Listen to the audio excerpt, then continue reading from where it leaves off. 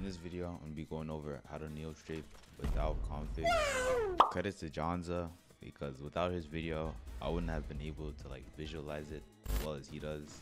Credit goes out to him, and his channel and his video will be in the description. First things first, you're going to need to bind, move forward, and jump to your scroll wheel. If this is new to you, I recommend a movement tutorial guide or something along those lines. You know, I have one on my channel.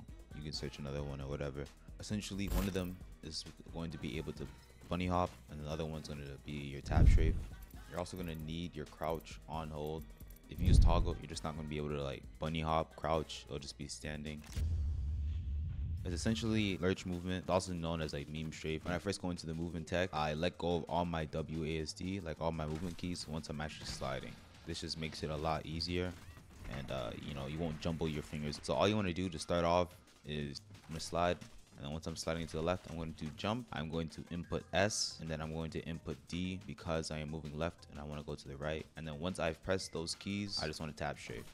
This will carry your momentum behind you. You'll know you'll do it right if you get like the slide marks. Tip for this part is make sure you're actually pressing it after you jump. If you press it before or you're holding W, it just won't look right. The timing for it is like right after you press jump, I press SD and then I hold.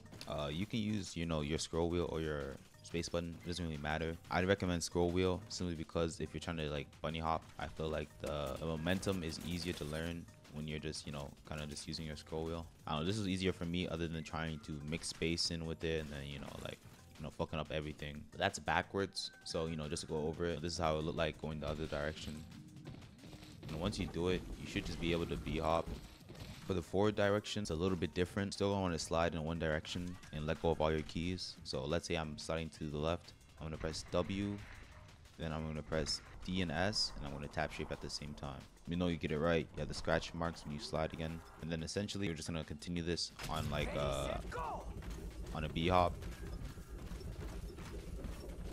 That's basically the two directions you can go. Now, when it comes to actually like fighting with the neo strafe, let's say you usually use your scroll wheel on your index finger, you know, your pointer finger, move it to your middle finger so that you can scroll and shoot at the same time. You don't have to, but you know, you're not going to be able to like spray someone if they're like, you know, in front of you.